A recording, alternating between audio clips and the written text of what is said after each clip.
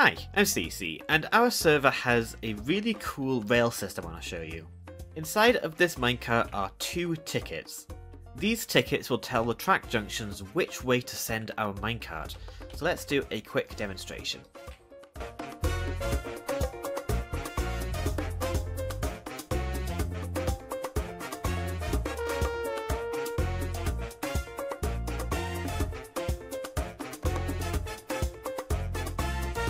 And here we are.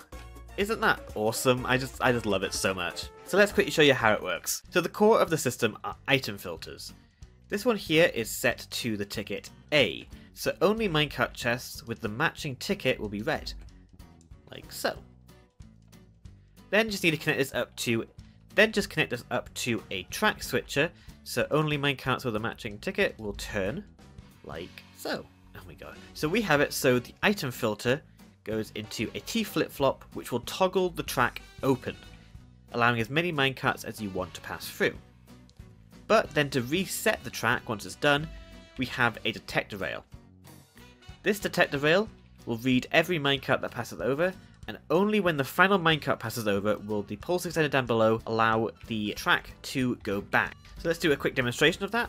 Just place in an A ticket here, and then just keep sending minecarts over. And then once the final minecart passes over, the detector rail will reset and everything goes back to normal. Now, this is all you need to make a one-way system, but making two-way systems becomes a lot more complicated. Minecart tracks can only switch from left to right like this. If you were to add in another track here, it would no longer allow you to switch, meaning making a four-way intersection becomes basically impossible. So the way we do it is with roundabouts. A roundabout consists of 4 mini T-junctions that are marked in gold. This will convert a two-way system into a temporary one-way loop. I've marked each exit as A, B, C, and D. So let's say you wanted to go from A to B. Well, you wouldn't need a ticket since that's the default direction this roundabout goes. But if you wanted to go from A to C, just place in a C ticket, and then only the first junction will activate, sending you forward. And if you want to go from A to D, just do the same but with a D ticket, and this will activate only the first and second junction, sending you right. So let's quickly show you how to build this. Okay, let's get into building it now. So you're going to want to start off with a layout something like this, and then in all the gaps between, just place down a powered rail. Then beneath all the blocks that are marked in gold, just add in a target block, like so, with redstone torches on top. Then back up top, you'll notice that 2 of the rails are now misaligned. The way you fix that is just go back down below and replace the torch here with a layout like this. That will put the rail back to the way you want it, and then do the same for this one too. This happens due to rails wanting to always pull south to east. So now for the wiring down below. I'm going to use different coloured terracottas for each of the wires, but you can use whatever block you want. So on the left hand side of whichever side you start on, go down below and place down terracotta in this orientation with redstone dust on top. Then just do the same, rotate at 90 degrees on each side, and if you are colour coding, just switch them up to whichever colour you want. These circuits will act as the way of changing the first T-junction, so you see how that one changes? Then to get the first and second one changed, just go down below and then add in terracotta in a line like this, and make a little smiley face look like that. Then just add a repeater here and here with redstone dust in the 2 gaps between. Now when you power this, it will activate both the first and second junction. Well, this one will only activate the first. Then you just want to repeat that on all 4 sides. And there you go. That is all the wiring you need to actually make the junction function. Okay, so the next step is going to be pull out 2 blocks here, like so, then a detector rail and a regular rail. Then on this side, you want to go a block here and a block here, and then place down 2 barrels here and here. Then hoppers facing into it, and on the other side place down 2 stone blocks with comparators, and then place some hoppers facing into those. Then you want to place down blocks in this pattern like so, with a repeater there, redstone dust here and here, and a torch here. Then just do the same thing again, like so. This is the item filter, and these are the barrels that will collect any used tickets. So you can either reuse them again, or if you want to dispose of them, then feel free to put like droppers that go into lava or something. Then the next step is to place down 2 droppers like so, with target block 1 block below and then droppers on top. And then in the 2 top droppers, place down a piece of smooth stone or any filler item you want in there. And that is the T flip-flop. So the next step is to add in the reset line, which would just make a little terracotta blob in this shape with a block here. Then have a comparator facing this way, and then one facing directly into this block. That is crucial. Make sure they are not the other way around.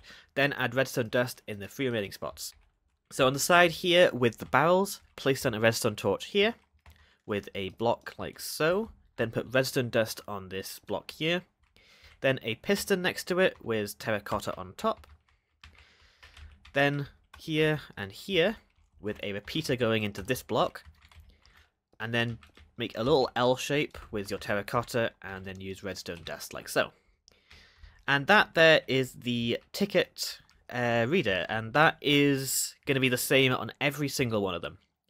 Then one final step for the top is place down 2 rails on top of these hoppers, and also for the central bit, place down a block here with a lever or redstone torch underneath, and that'll power the rails. Alternatively, you can also replace these blocks here with redstone blocks if you would prefer, though that is a lot more expensive. And then for the next step, all you want to do is rebuild this, rotate it 90 degrees so it's this way on all 4 sides. So I'll be right back once I've done that.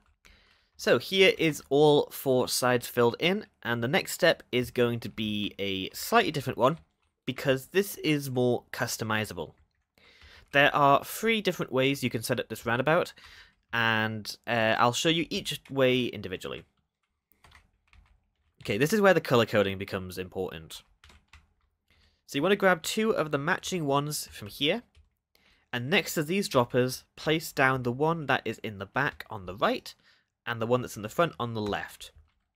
Then place down comparators here and here, going into blocks like so. We'll start with the pink line. So place down a redstone dust here, with a repeater on top, and then a block going out with that repeater, and pull it along in an L shape to this point here, and then place a block next to this comparator. Then you want to place a repeater here with redstone dust running along the back. And then for the yellow line, go down below and place down terracotta here, and then do the same L shape like so, and then on the last block go up by 1. Then out of this block here, place a repeater, and then redstone dust running along the rest of the way. And also make sure you put a block on top of here to stop the 2 lines from intersecting.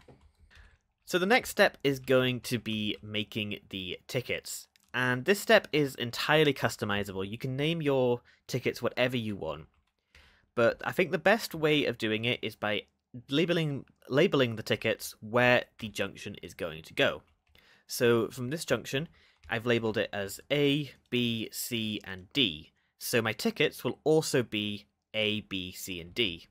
Then you want to grab an anvil, and then rename your paper. So A, B, C, and D. So I've intentionally coloured the redstone lines to be the same as the junction that redstone line will take you to. So the pink will take you to C, and the yellow will take you to D. So from the item filter that connects to the pink line, just go to the hopper and grab 22 of the C ticket, and place 1 ticket in each slot and the remaining 17 into the first slot. And then do the same for the yellow line, which is the D ticket. So let's do a quick test to make sure this all works. So this roundabout, without any ticket involved, should go left by default. Yep.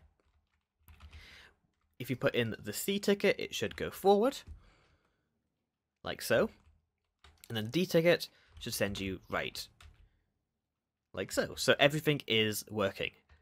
And now you can repeat the same design on all 4 sides if you choose so. But, as you may have noted, with this specific configuration you will always go left by default, which isn't always the preferred option.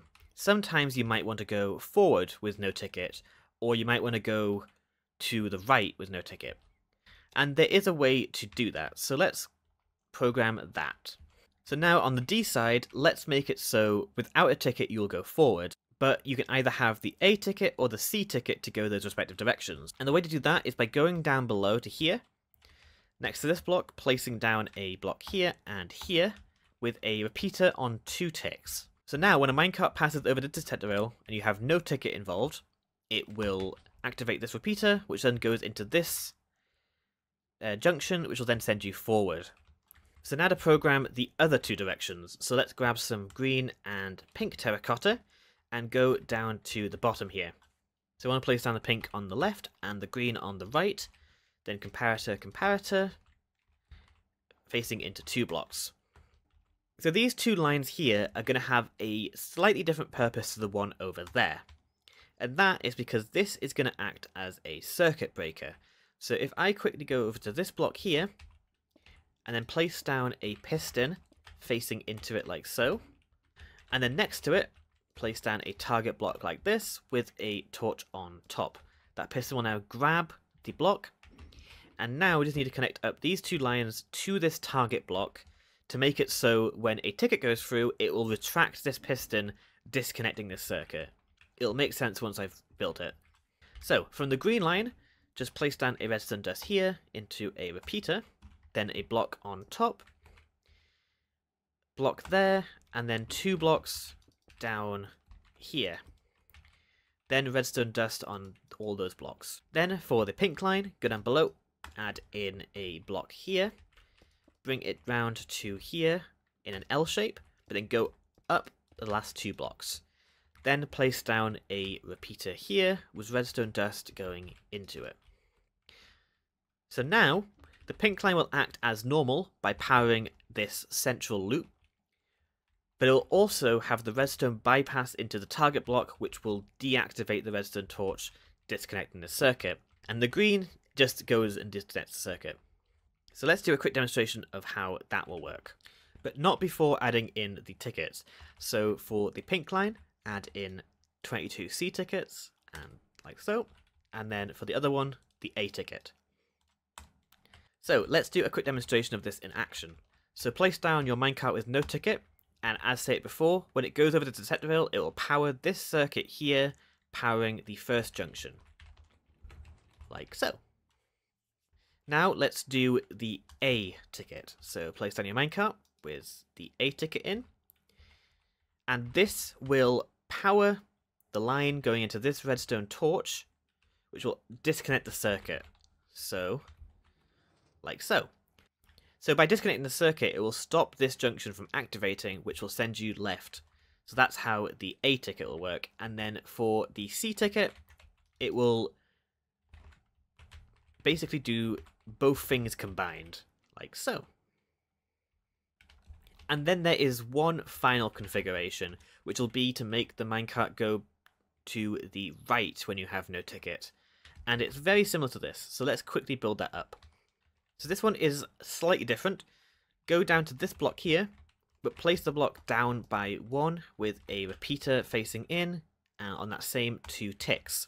Then we'll want to remove this block, then go down below and place down a piston with a gap like this, then a terracotta, and then some falling blocks. So in this case we're using concrete powder. You can use any falling block you want, sand, gravel, concrete powder, anything as long as it's conductive. Then you can get rid of this block down here. Then we need to add in the next 2 lines, which in this case are going to be the yellow and the green line. You want to place down the green on the right and the yellow on the left. Then the comparators on top. Then yellow, green. So we'll want to start with the yellow line this time. So over here, pull down the block here, place down a repeater, then do a little L shape going up to this block here. Redstone dust on top of all these lines, and then a redstone torch here. This will power the piston, sending it upwards. I know it looks like it shouldn't, but it does. Then for the green line, we will want to add in the redstone dust here with a repeater on top, going into another L shape. It goes up to here, and then place a block on top of this concrete powder. Then place a repeater here, and then redstone dust going on to there.